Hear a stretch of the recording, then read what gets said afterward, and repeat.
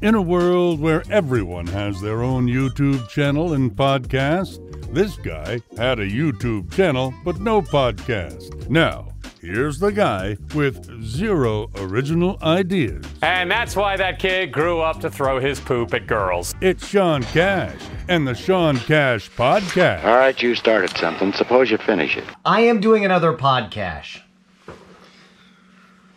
I am in the middle of a project that I'm supposed to be working on. I'm doing this PodCash because I'm trying to take a break and step away from the project that I'm working on. And for those of you that follow this channel, you already know that I am working on a Star Wars multi-tool. I built one accessory head for the multi-tool and the base that powers all of the devices. And if you follow me on social media, you know that I'm pretty much done with my second tool head. The problem is, I didn't think doing one tool head in a video was enough content and worth the wait for what I put you through on this channel. So I thought, well, I'm going to build something else, another accessory for this tool head. Well,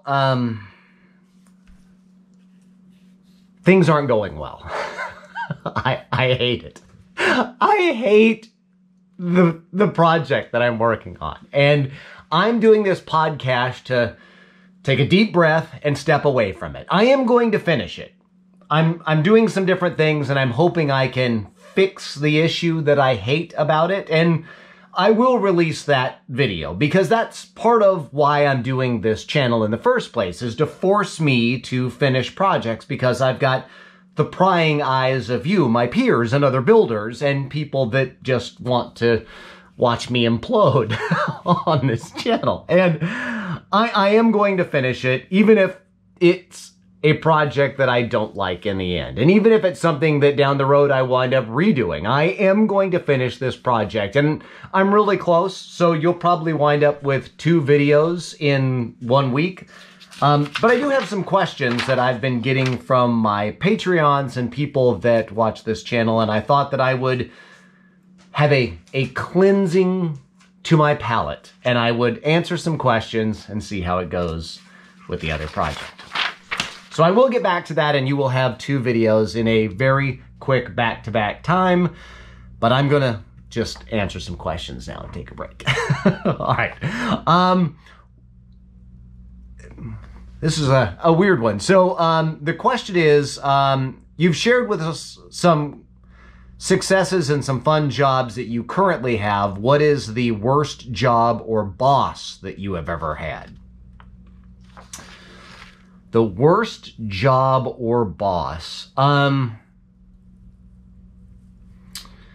So I, at one point, when I was in high school, I was offered a job. I didn't take it.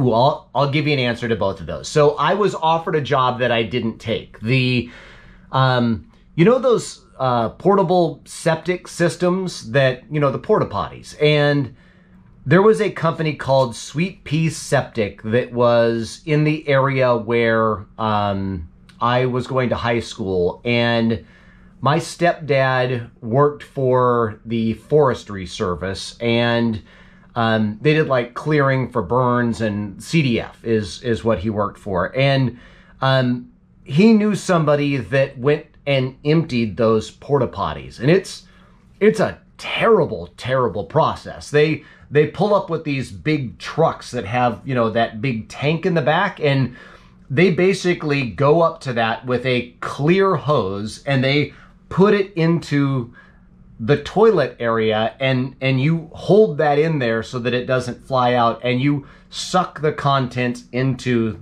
this big tank on the back of the truck. And it's clear because if it gets a clog, they have to know where the clog is to be able to clear it out and fix it.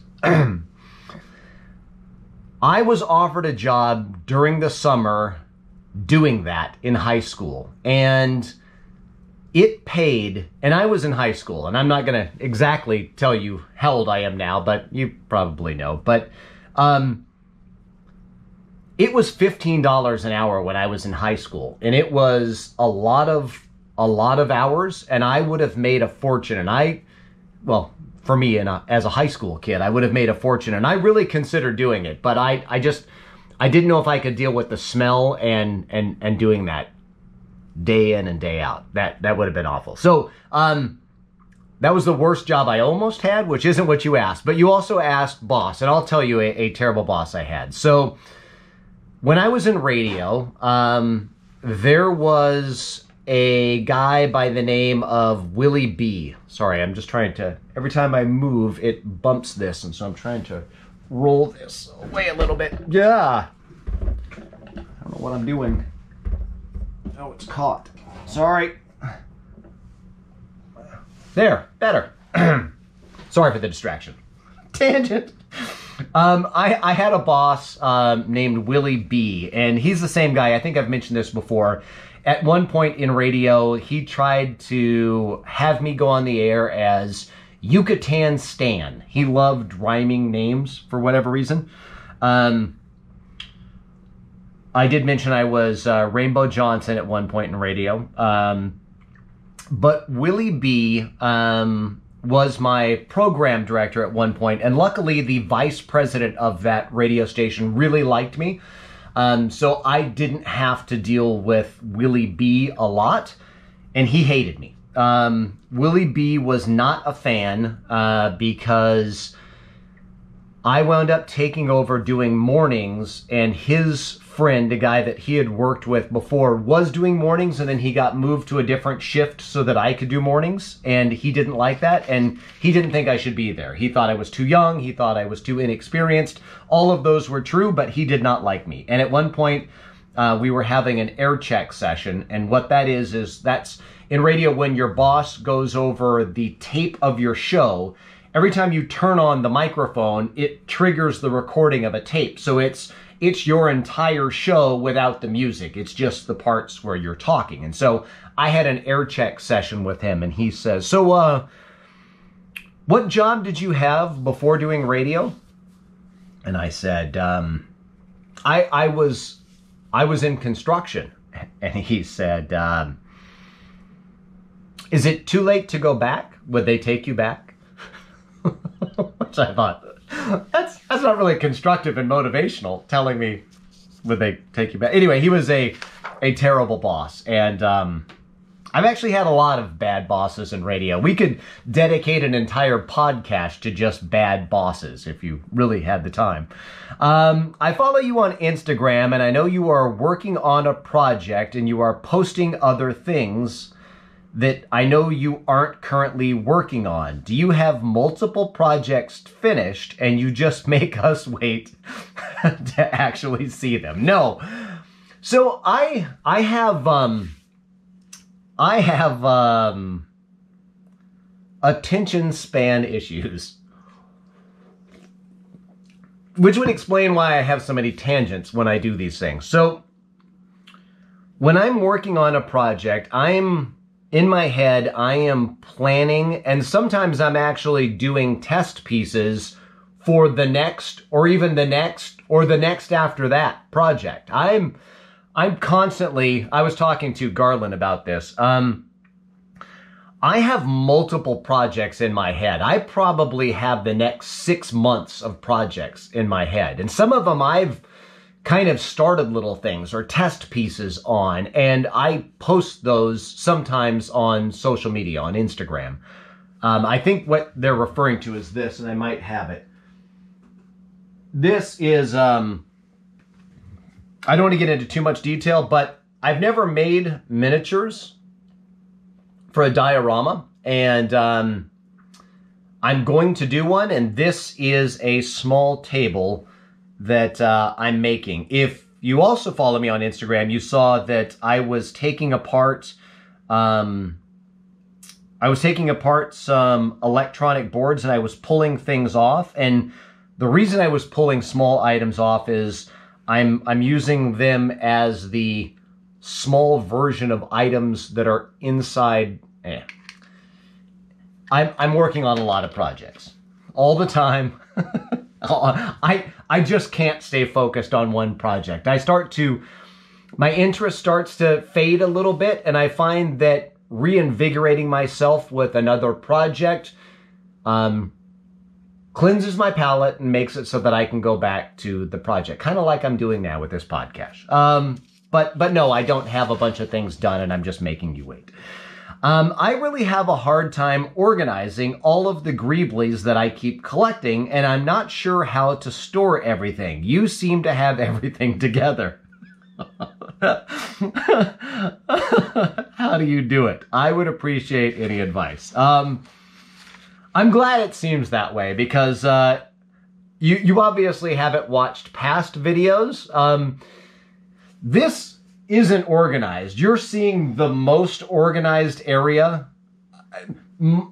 I work in shambles, and I'm really working on trying to fix it. I'm going to show you a little bit of B-roll here. I purchased these containers.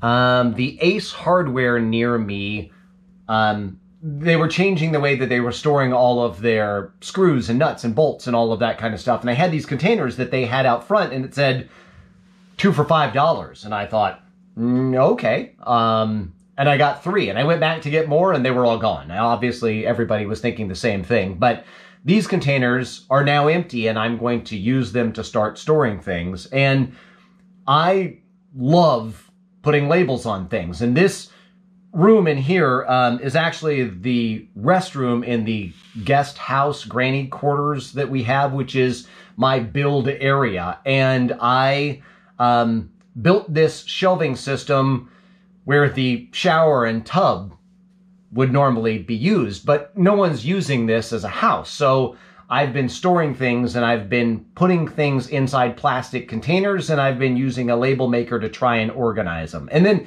here's one other thing. You probably can't see this. Let me see if I can.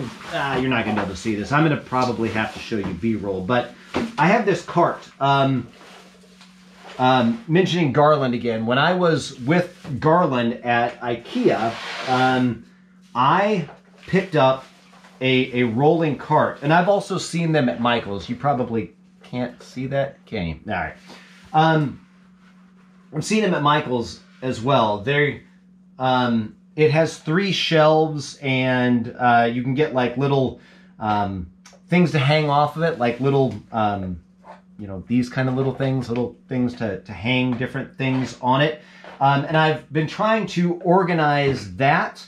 I put a paper towel rack on the back, and I did show this in my Try to Finish Something Facebook page, but I've also made little containers that I can put my most used acrylics in, and it fits inside the little shelves, and those are free in my Try to Finish Something group.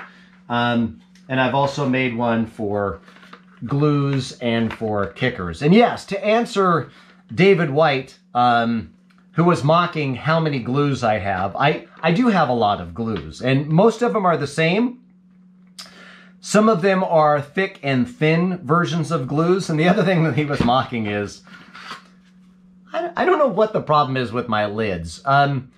What happens is I get a glue buildup, and then I can't put the lid all the way on, but it still keeps the contents fresh. So I have all these lids that don't fit all the way down because a little bit of glue gets in the top, and it slowly stops being able to go all the way down. I have a lot of glues, and I don't apologize for that. I use a lot of super glue in a lot of different projects, but I am not organized, and I am trying to get better organized, and I will share things that I run across that help me get better organized. But I'm glad the illusion is I'm organized, because I'm definitely not. I saw you in the Mandalorian outfit on May the 4th at the state capitol. Do you have any plans to do the Beskar version of Din or any other costumes? I would love to do the Beskar version of Din Djarin. I don't know when I'm going to find the time. I have a couple different projects and some different costumes that I'm doing for other people. There was a helmet that you saw me make a while ago on this channel, and I'm doing some armor for her.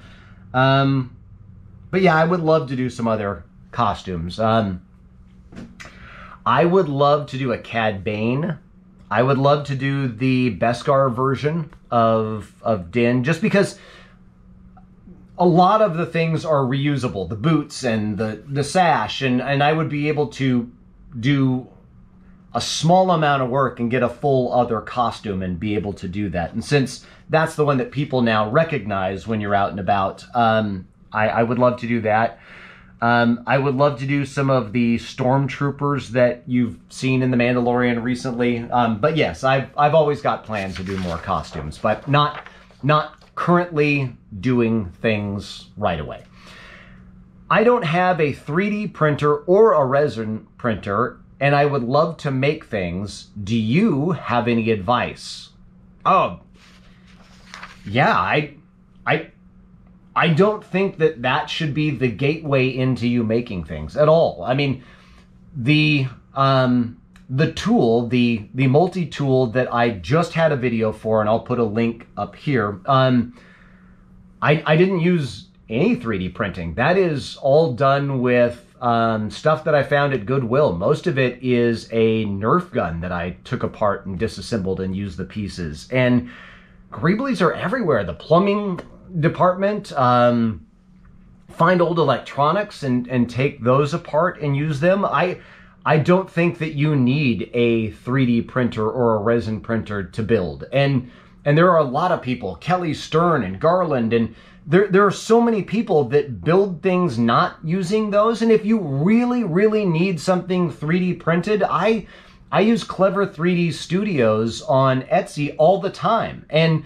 I have them print things for me. And I have a resin printer and I have a 3D printer, but sometimes the time it would take me to get it to the quality that somebody else can do at reasonable prices, it makes it not worth my time. I would rather spend my time during the build and not doing all of the printing. But there's a whole other side and a whole other world to modeling and making that stuff for the resin and 3D printer. And I would love to get into that more, but you don't need one of those to build. And I say just play around with it. Just do something. Start small and get more intricate as you do things.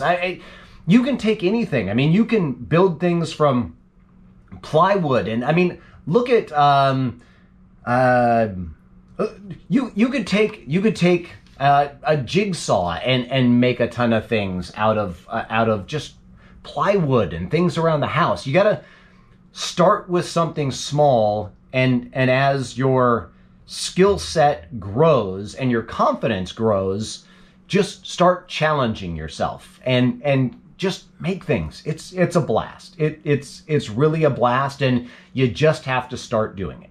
I've got one more question here, and then I'm gonna try and get back to the project that's frustrating me right now. I am a closet collector. I collect the 3 3/4 inch Star Wars figures, and my family makes fun of me calling them my dolls. I think you collect figures too. Does your family understand? No. No.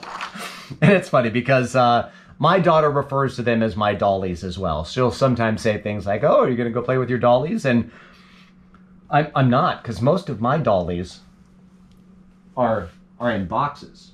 I thought I had a stack of some here, but I can't play with my dollies. They're in boxes. There are some of my dollies that I remove from boxes, but no, I do collect the 6-inch figures, and I'll go out on a high note here. I'll make fun of myself. I do collect the 6-inch, and I'm not trying to collect every single one. If you saw my collection, you would think I'm trying to collect every single one, because I have a ton of them. But I collect characters that I like, or figures from a certain show that I like, or Stormtroopers. I am a big Stormtrooper fan. I love the Stormtroopers. The entire line of Stormtroopers. I love everything to do with the grunts of Star Wars. And I collect them a lot. And My problem is, this goes back to the organization, is I am really not organized. And sometimes I'll see them and they'll be on sale somewhere and I'll just buy them. But a lot of the time, I already have them. Because I'm not organized, I wind up with a lot of duplicates. And not intentionally. But yes, I do collect Star Wars dollies, and the 6-inch are the figures of my choice, and I have quite a lot of them. This was one of my favorite characters from the Obi-Wan series, which I didn't think was the best series. I thought this was a great character and an underused. Well, actually, he had a pretty big role, but I really liked this character, and I saw this figure, and it was on clearance at Target, and I grabbed it. I don't have a lot of other figures from the Obi-Wan Kenobi series.